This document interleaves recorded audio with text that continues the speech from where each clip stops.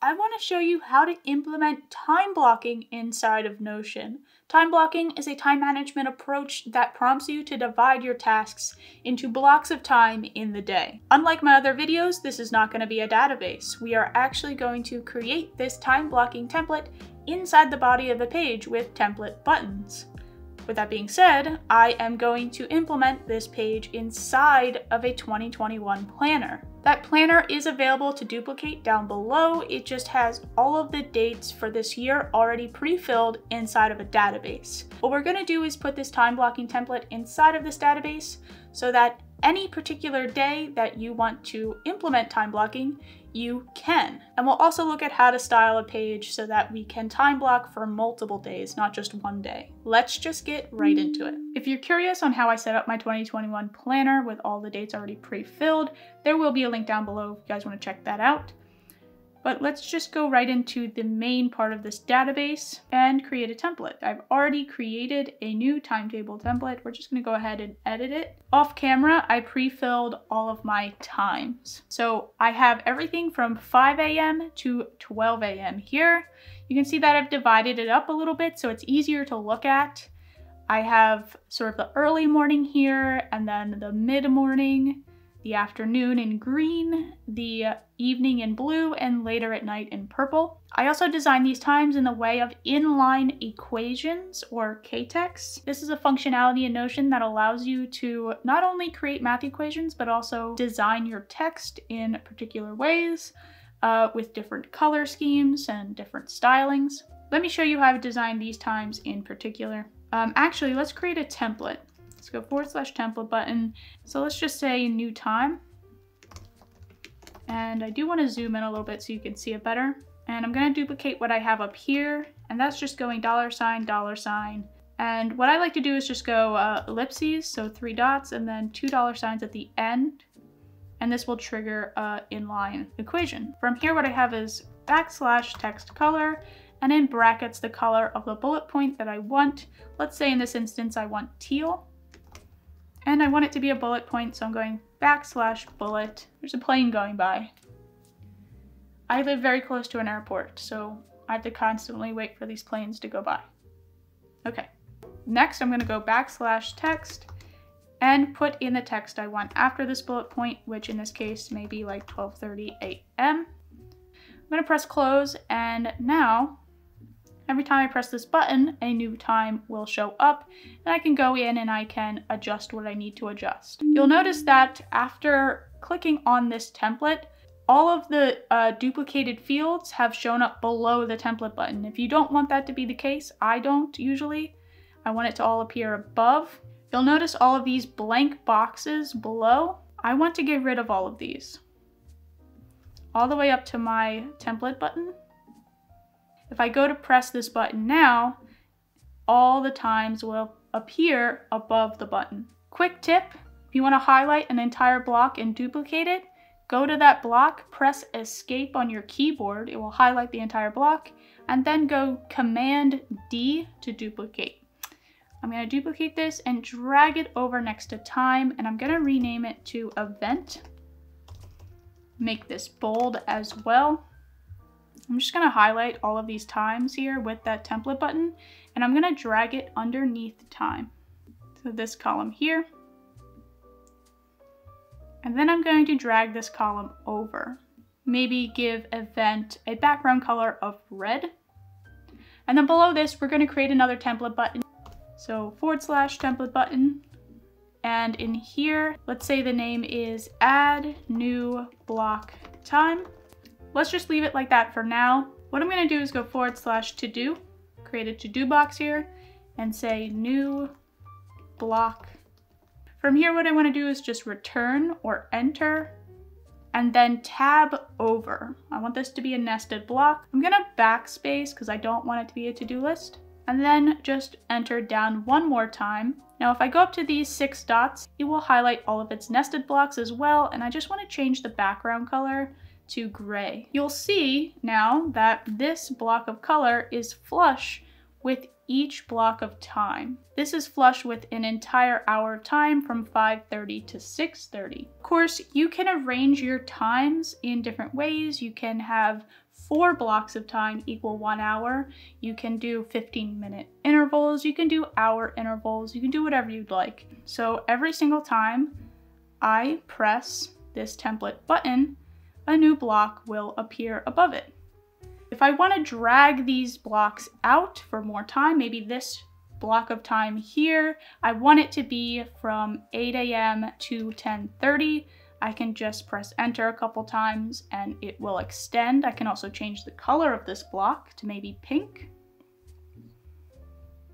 And yeah, you can start creating kind of like a little color scheme. Me personally, I like doing color schemes that aren't necessarily dependent on difficulty or priority. I like doing it by type, so I might have like green blocks be writing articles, blue blocks be for managing emails or admin, something like that. If I click on any day within my planner now, I have the option to create a new timetable. And I can go ahead and plan for April 24th. Let's go over to the original daily document page and create something that is a little bit more complex where we can plan for multiple days. Right down here at the bottom of the 2021 planner, we're going to create almost like a weekly, or really I want to create a 3-day planner. So we're just going to go ahead and make 3 different columns in addition to this time column, but you can always add more columns if you want to do that. And again, let's just drag all of these time blocks underneath of the time column. Duplicate this one more time. So this will be for tomorrow. And then another one for the next day. Adjust this a couple notches, bring this middle one into the center here. Now what I want to do is replace some of these headers. So the first one I want to be at today. So that's just the at symbol and today, and that'll give me a date. So let's do at tomorrow. And then when we're done with the 3 days, we can delete every one of these columns and start over for the next week or the next 3 days, however many intervals of days you want to use here. And let's get started making those templates. So do what we did before and just go /template, template button. But before we configure it, let's configure it outside of the template.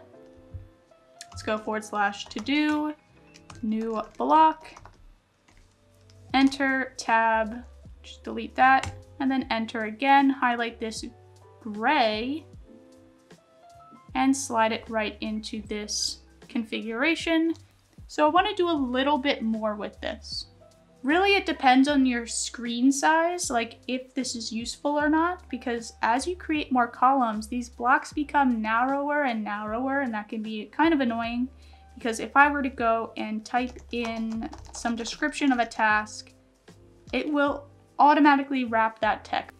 So a way to get around this, it's a little bit of a hacky workaround, but what I'm going to do is create a toggle. I'm going to go /toggle, and I'm actually just going to enter an emoji here. And inside of this clipboard, we're going to put in any sort of extra information we want for this block, a description, a list of subtasks.